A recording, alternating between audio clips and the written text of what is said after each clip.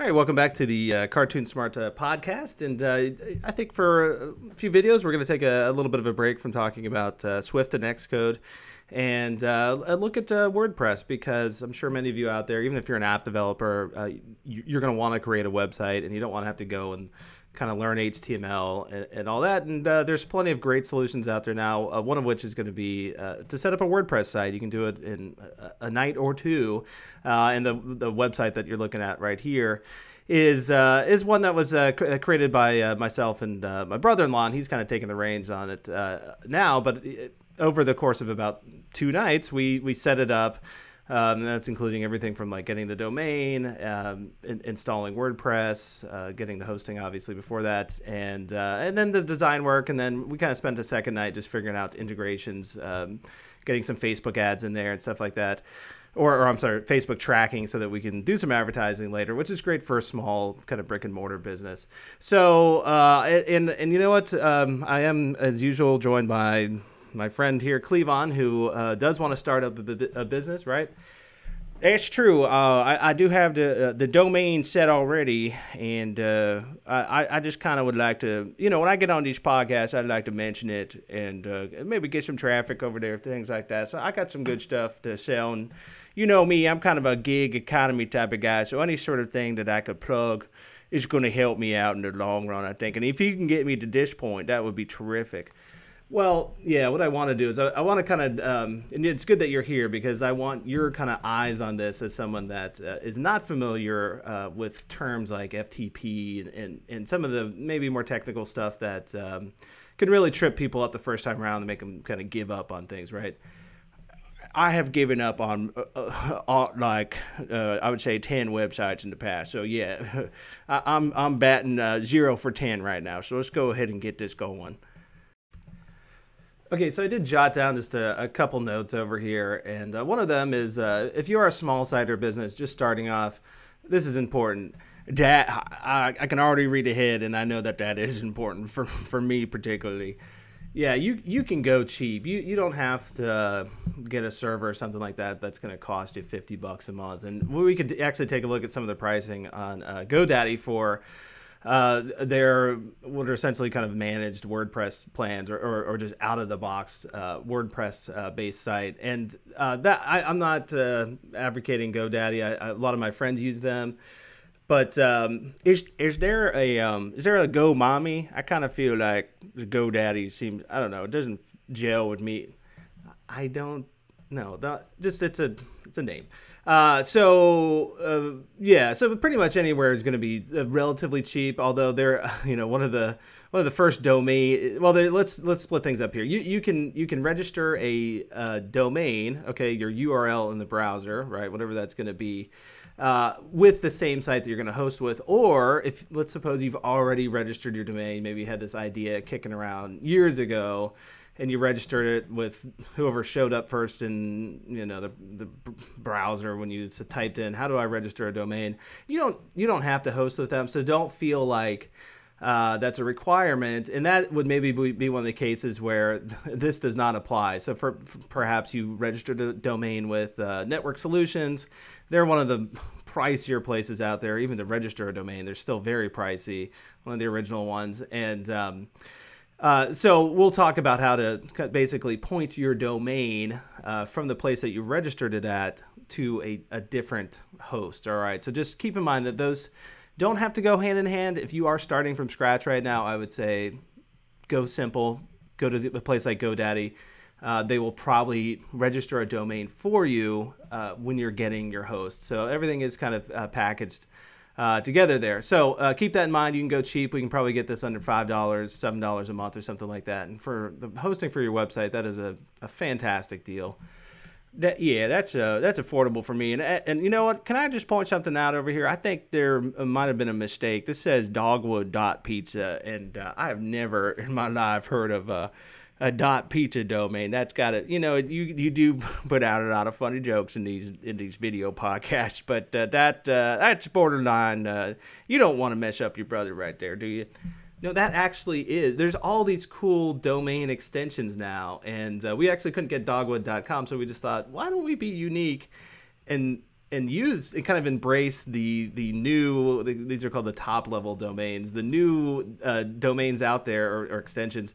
And it could be kind of a fun thing to tell people too. Like, he could put a little card in front of his business or something like that that says, visit us at dogwood.pizza, and then in big parentheses, yes, it's a .pizza, not .com, and I feel like I was actually kind of one of the ones that would advocating that, and we'll see if it works out. But I feel like it would be memorable, and I would kind of be intrigued almost to type in that, to be like, can I really put in a .pizza domain? Yeah, I just put it in my phone right now, and it did. Do you want a pizza? Because we could order it. I'm right on the website. Well, you're on the website too, but I'm on it. No, don't. They're not really that close to me right now, so it would take about an hour for them to deliver it. But anyway, all right. So let's get started, and what we're gonna do is let's just run over here to GoDaddy real fast. I want to show you guys that, and you can just type in here something like GoDaddy WordPress plans or something. Yeah, WordPress plans would probably work just fine. And I'm sure, well, yeah, we'll just go down to that. I don't know why I didn't click their ad, but okay, we don't need to talk to anybody. So this is probably what you're going to be looking at, and this basic plan, like I was saying, you could probably get away with this just fine. Just keep in mind the real price is about $7.99. So whatever you see here, realize that will change eventually. And it's telling you that you get obviously one website, 10 gigs of storage is plenty, and you can actually kind of farm out your hosting of your bigger things like your images and stuff like that to what's called a CDN, or a content delivery network, I believe. And again, and you're probably not going to get 25,000 monthly visitors initially.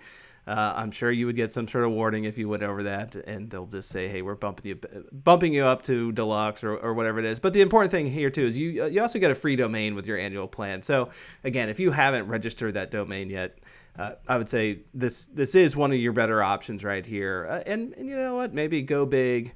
Yeah, I mean, I don't know if I'd consider going big, the 50 cent more plan, but you could probably even go up to something like that. I mean, maybe in my situation where I'm on a very tight budget, for the difference between $9.99 and $14.99 is like, skiing with 2 skis instead of one. One of the, but this is, I would say between these two, you maybe just go ahead and go for the deluxe. So let's just pretend that I did that, right? Actually, I can log in to a kind of test package that I've got. So we'll take a look at that. Let's pause it and we'll see what's going on kind of inside after you've done all the payment for things like that.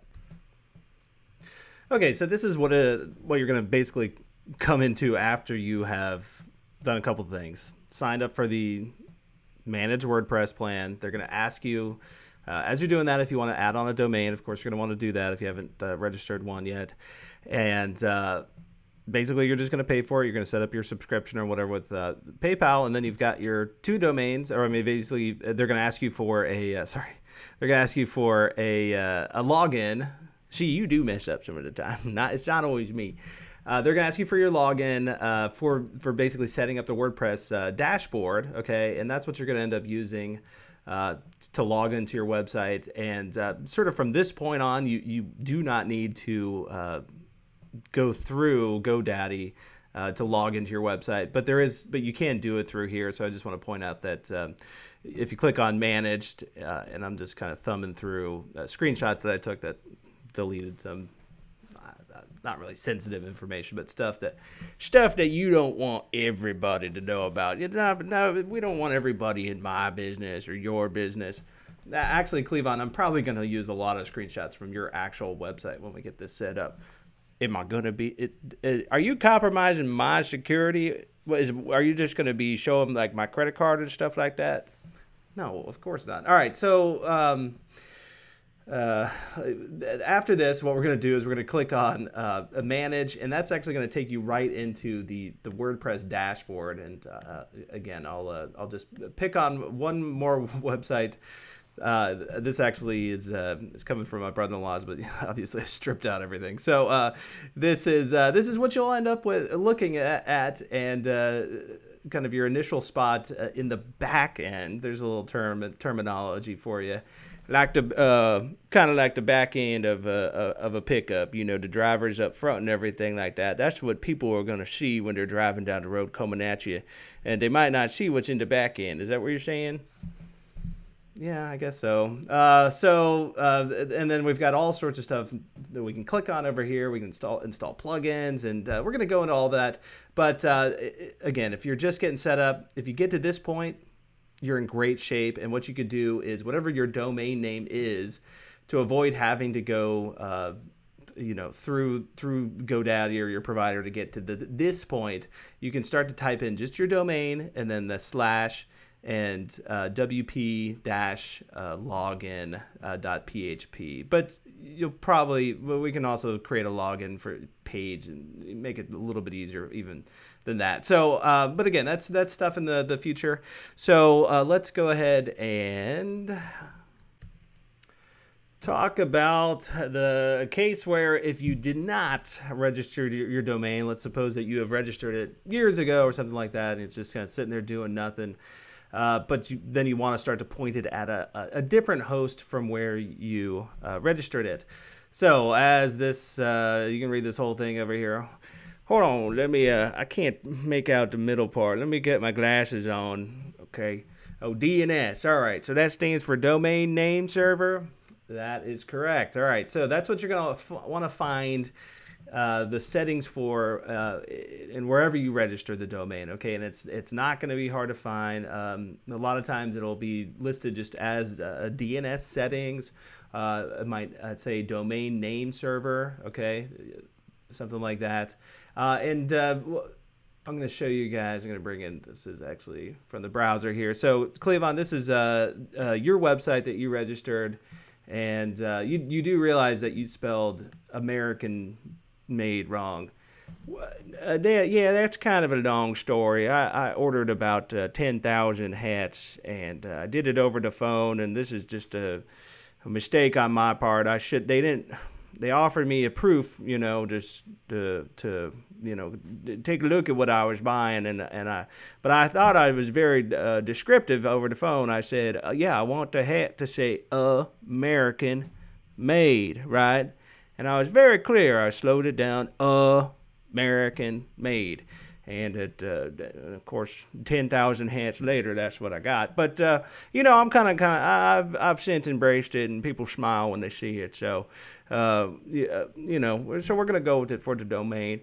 And the actual American made, was taken, as was America.com. I was surprised. I thought I could get in there and get that one, but. Anyway, so Cleavon, what you're going to want to look for is your name server settings, and most likely this is going to be set to, it's going to say something like, this is I've registered it for you through 1&1. So right now it's just saying 1&1 name servers, and if you were with GoDaddy or something like that, it'd probably say GoDaddy name servers. But if you're going to point it somewhere else, then you're going to want to click on other name servers, and then what you can do is start to fill in your name server settings. And these would be provided to you by your host for the website, okay? So again, we're just dealing with where we registered the domain, which can be separate from the host. So the host is then going to give you basically something that looks like, maybe GoDaddy.nameserver. something or other, right? Sometimes they kind of put in there some mention of who they are. Sometimes it doesn't make any sense at all what they're providing you, but they will give you an email and things like that are going to say that, okay, now if you need to point your domain to us, here's what to put in. It's usually going to be 2 of them, okay, and additional names. So let's see, you might say, yeah, and you can throw in there a secondary name server. So a lot of times, again, it is 2. I guess there's maybe sort of like a backup or something like that, and you can kind of think of this as what happens on the internet is someone goes and they type in your browser, your URL in the browser window, right? Okay, so that gets kind of sent out through old cyberspace, and it ends up landing on basically some big computer that just kind of knows where to point everybody else to. So it says, okay, I've found American Made, and they're telling me to go point to this particular host. So it kind of bounces over there, and that's where you end up, right? All right, so it is kind of an extra step if you haven't if you did register somewhere else, but as I'm sure many of you have. So go ahead and get that set up, and what we'll do in the next video is kind of talk about another situation that could arise if you have not just immediately signed up for a WordPress plan. You do have to install it yourself.